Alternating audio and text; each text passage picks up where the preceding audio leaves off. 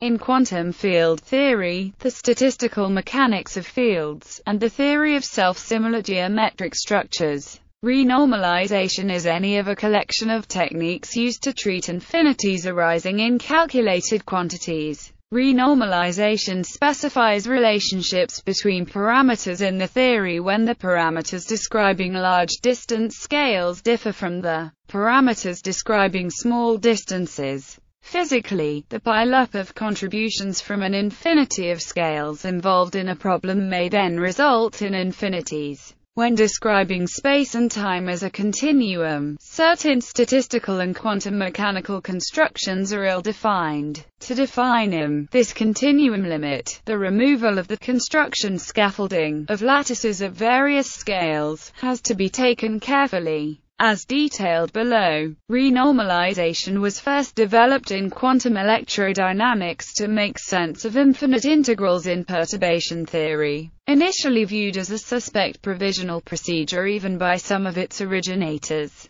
renormalization eventually was embraced as an important and self-consistent actual mechanism of scale physics in several fields of physics and mathematics. Today, the point of view has shifted. On the basis of the breakthrough renormalization group insights of Kenneth Wilson, the focus is on variation of physical quantities across contiguous scales. While distant scales are related to each other through effective descriptions, all scales are linked in a broadly systematic way, and the actual physics pertinent to each is extracted with the suitable specific computational techniques appropriate for each. Self-interactions in classical physics. The problem of infinities first arose in the classical electrodynamics of point particles in the 19th and early 20th century. The mass of a charged particle should include the mass energy in its electrostatic field. Assume that the particle is a charged spherical shell of radius ρ.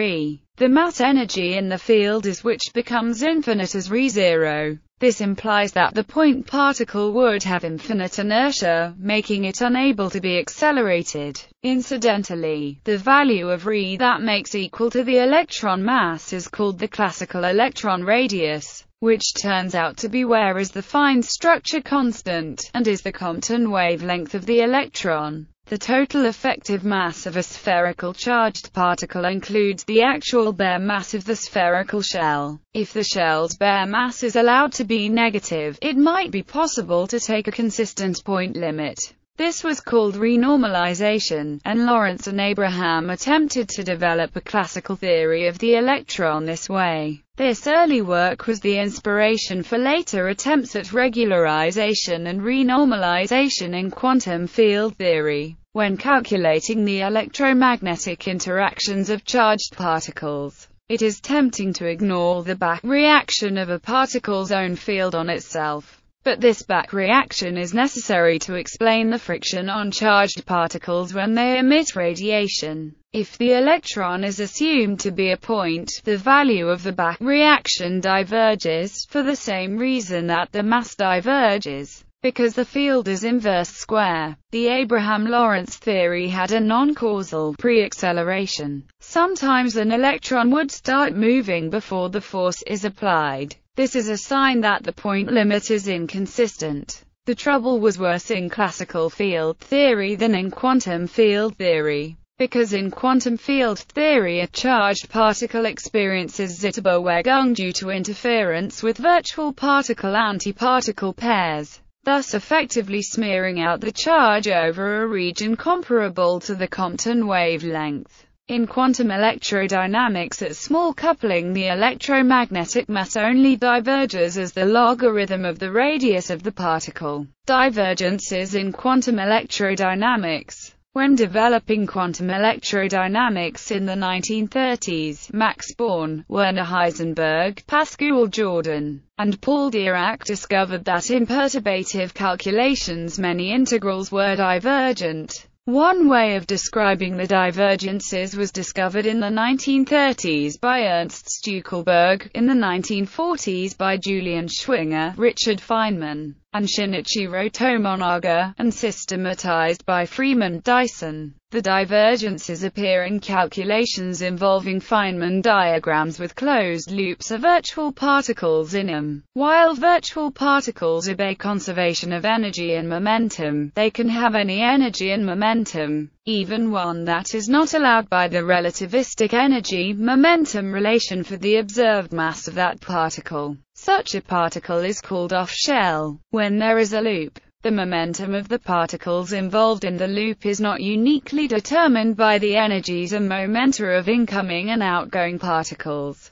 A variation in the energy of one particle in the loop must be balanced by an equal and opposite variation in the energy of another particle in the loop. So to find the amplitude for the loop process, one must integrate over all possible combinations of energy and momentum that could travel around the loop. These integrals are often divergent, that is, they give infinite answers. The divergences which are significant are the ultraviolet ones. An ultraviolet divergence can be described as one which comes from the region in the integral where all particles in the loop have large energies and momenta. Very short wavelengths and high frequencies fluctuations of the fields in the path integral for the field. Very short proper time between particle emission and absorption, if the loop is thought of as a sum over particle paths. So these divergences are short distance, short time phenomena. There are exactly 3 one-loop divergent loop diagrams in quantum electrodynamics.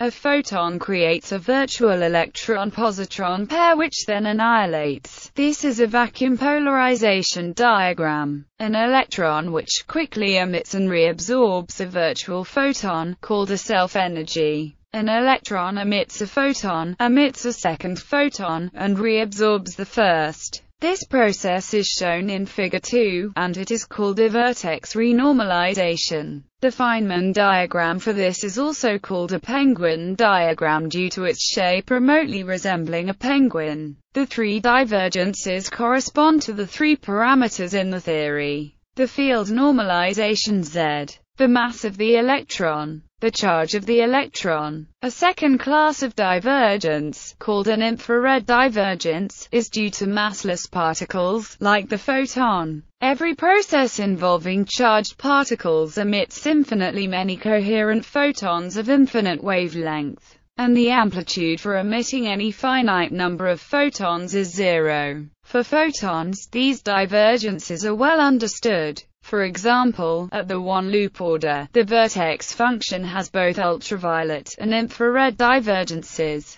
In contrast to the ultraviolet divergence, the infrared divergence does not require the renormalization of a parameter in the theory. The infrared divergence of the vertex diagram is removed by including a diagram similar to the vertex diagram with the following important difference. The photon connecting the 2 legs of the electron is cut and replaced by 2 on-shell photons whose wavelengths tend to infinity. This diagram is equivalent to the Bremsstrahlung process. This additional diagram must be included because there is no physical way to distinguish a zero-energy photon flowing through a loop as in the vertex diagram and zero-energy photons emitted through Bremsstrahlung. From a mathematical point of view, the IR divergences can be regularized by assuming fractional differentiation with respect to a parameter. For example, is well defined at p equals a but is UV divergent. If we take the 3/2 th fractional derivative with respect to -a2, we obtain the IR divergence, so we can cure IR divergences by turning them into UV divergences.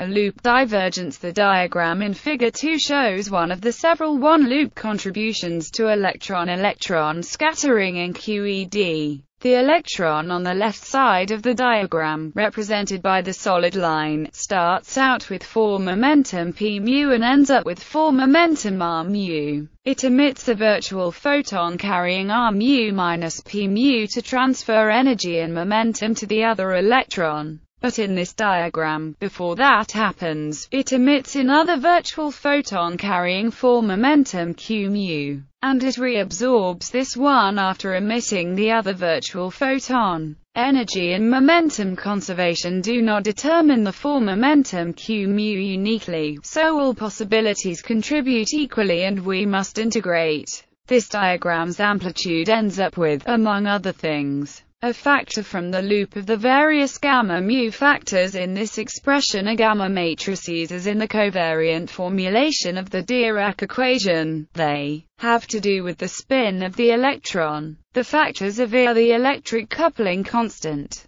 while they provide a heuristic definition of the contour of integration around the poles in the space of momenta. The important part for our purposes is the dependency on q mu of the 3 big factors in the integrand, which are from the propagators of the 2 electron lines and the photon line in the loop. This has a piece with 2 powers of q mu on top that dominates at large values of q mu. This integral is divergent, and infinite unless we cut it off at finite energy and momentum in some way. Similar loop divergences occur in other quantum field theories, renormalized and bare quantities. The solution was to realize that the quantities initially appearing in the theory's formulae, representing such things as the electron's electric charge and mass, as well as the normalizations of the quantum fields themselves, did not actually correspond to the physical constants measured in the laboratory. As written, they were bare quantities that did not take into account the contribution of virtual particle loop effects to the physical constants themselves.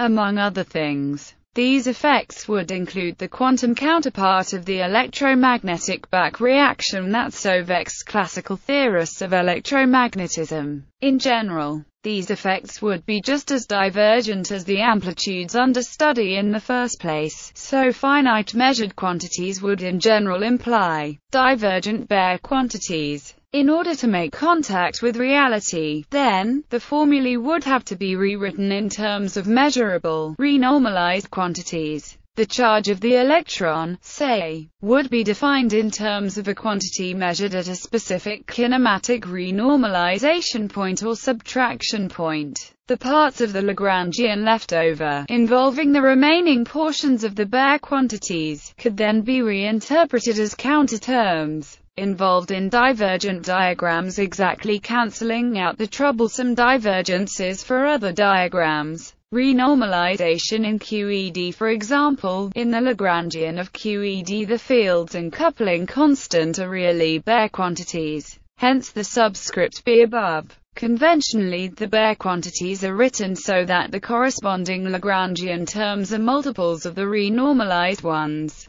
Gauge invariance, via a Ward-Takahashi identity, turns out to imply that we can renormalize the 2 terms of the covariant derivative piece together, which is what happened to Z2. It is the same as Z1. A term in this Lagrangian, for example, the electron-photon interaction pictured in Figure 1, can then be written the physical constant T. The electron's charge can then be defined in terms of some specific experiment. We set the renormalization scale equal to the energy characteristic of this experiment, and the first term gives the interaction we see in the laboratory. The rest is the counter term. If the theory is renormalizable, as it is in QED, the divergent parts of loop diagrams can all be decomposed into pieces with 3 or fewer legs, with an algebraic form that can be cancelled out by the second term. The diagram with the Z1 counterterms interaction vertex placed as in Figure 3 cancels out the divergence from the loop in Figure 2. Historically, the splitting of the bare terms into the original terms and counterterms came before the renormalization group insights due to Kenneth Wilson.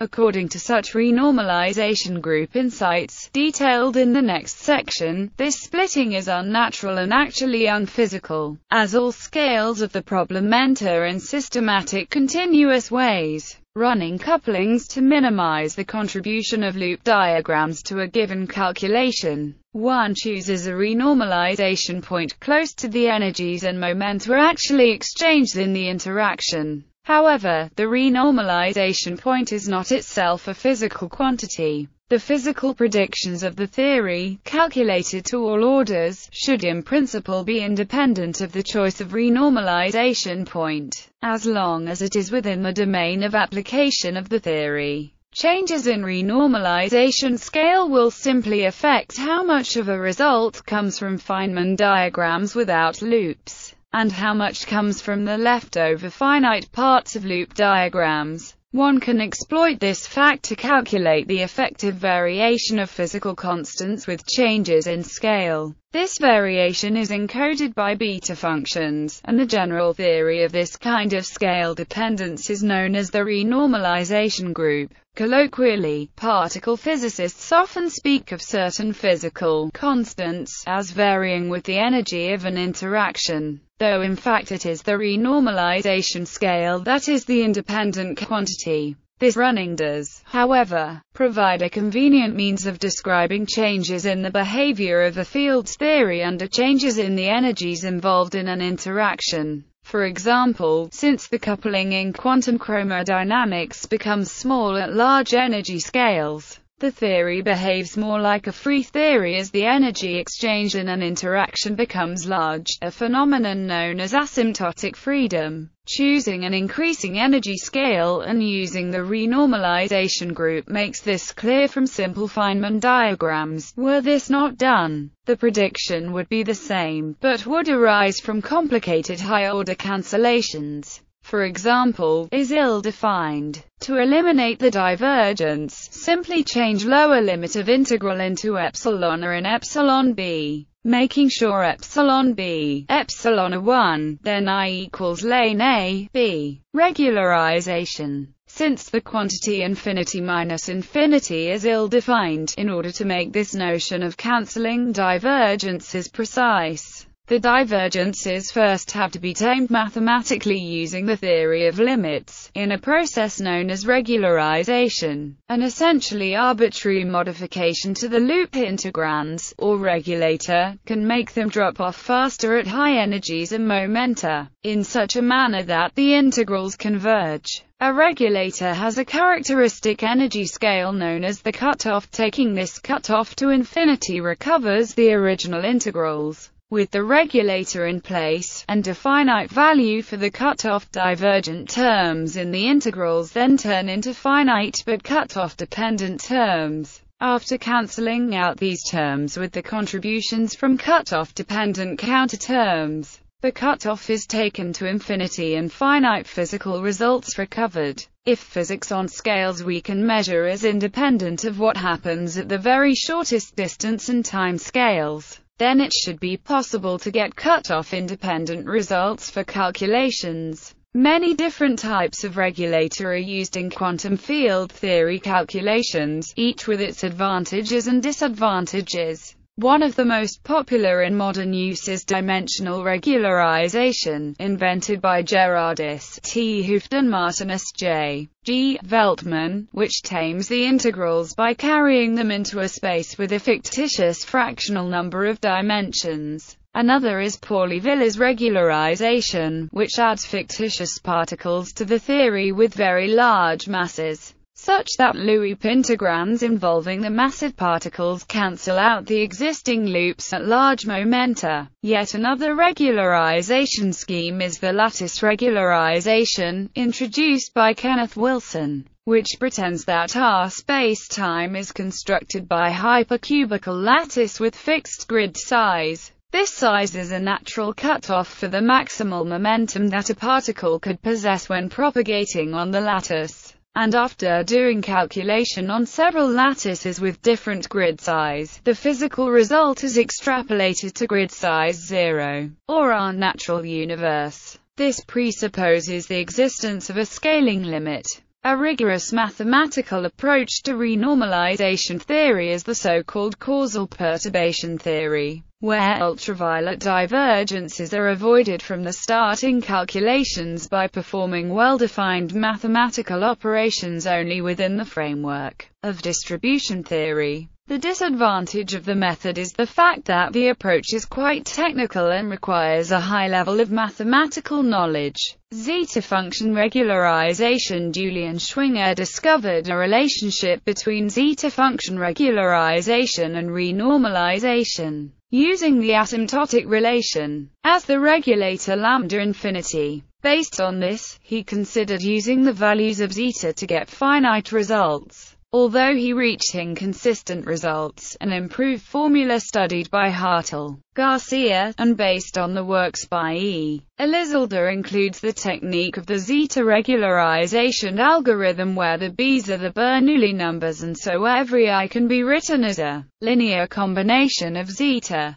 zeta, or simply using Abel planar formula we have for every divergent integral, valid when m greater than 0. Here the zeta function is Hurwitz's zeta function and beta is a positive real number. The geometric analogy is given by to evaluate the integral, so using Hurwitz's zeta regularization plus the rectangle method with step h. The logarithmic divergent integral has the regularization for multi-loop integrals that will depend on several variables. We can make a change of variables to polar coordinates and then replace the integral over the angles by a sum, so we have only a divergent integral that will depend on the modulus, and then we can apply the zeta regularization algorithm. The main idea for multi-loop integrals is to replace the factor after a change to hyperspherical coordinates f, so the UV overlapping divergences are encoded in variable r. In order to regularize these integrals, one needs a regulator. For the case of multi-loop integrals, these regulator can be taken as so the multi-loop integral will converge for big enough s. Using the zeta regularization, we can analytic continue the variable s to the physical limit where s equals 0 and then regularize any UV integral by replacing a divergent integral by a linear combination of divergent series, which can be regularized in terms of the negative values of the Riemann zeta function zeta.